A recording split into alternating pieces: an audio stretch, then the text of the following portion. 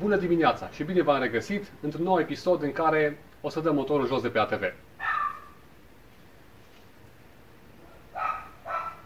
ATV-ul suspendat de la sol, haideți să vă arăt care este problema pentru care trebuie să dau motorul jos. În momentul în care învârte de roata din spate, ascultați ce zgomot scoate motorul. Acest croncănit nu este normal să se audă din zona motorului. Asta este un lucru care reprezintă o problemă. Al doilea lucru, dacă vă uitați în zona cardanului spate, când învârte roată, se învârte și cardanul. Obligatoriu, permanent. Același lucru ar trebui să se întâmple și la cardanul față. Dar cardanul față, dacă învârte roata din spate, el nu se învârte. Are rare ori mici smucituri, când dă să se învârtă, uite cum este acum, dar el nu se învârte permanent.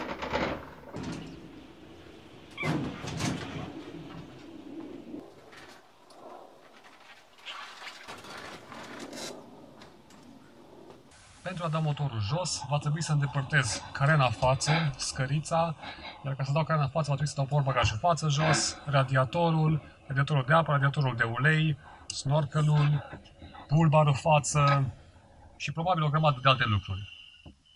Hai să ne apucăm de lucru.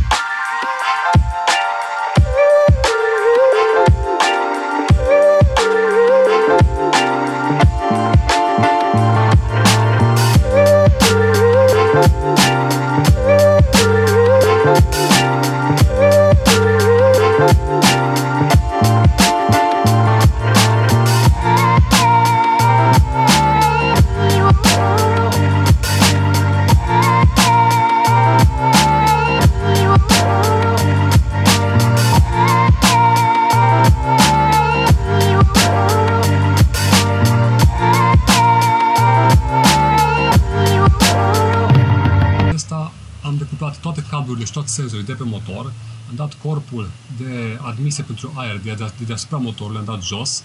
A trebuit să dau grupul, diferențialul față, să-l demontez pentru a putea scoate cardanul din el. Urmează mai departe să încercăm să dăm motorul jos de pe ATV.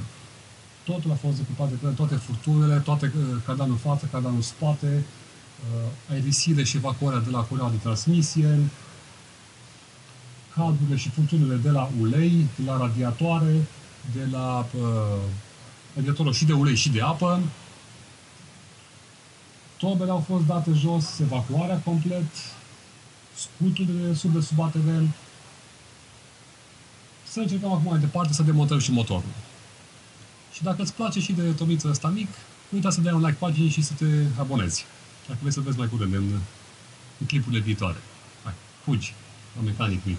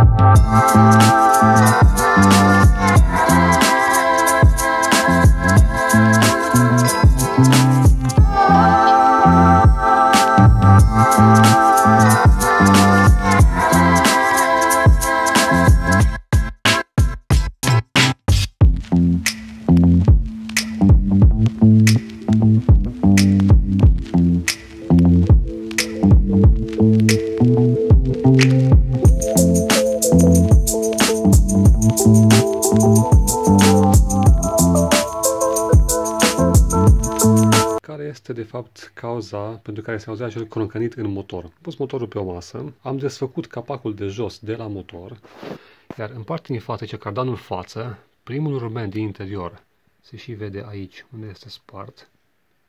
Mai departe, punctul 2 care a creat probleme. A cedat de aici. Partea unde se cuplează cardanul spate, angrenajele din interior, mai pe caneluri, roata dințată, antrenată de această roată dințată. Aici pleacă un ax care merge mai departe la cardanul față. Hai să vă arăt cum arată cardanul față, de fapt, și cum arată acel rulment care trebuia să fie în locul acesta. Aici este rulmentul, o parte din el, cealaltă jumătate este încă pe bucata aceea de ax. Iar aici mai departe vine cardanul, efectiv. Rulmentul este praf. Asta a fost tot deocamdată, acum va trebui să aștept până sosesc piesele de schimb. O parte au sosit, dar mai am de așteptat pentru câteva dintre ele care sosesc tocmai din America. Până atunci vă mulțumesc că mă urmăriți și nu uitați să vă abonați.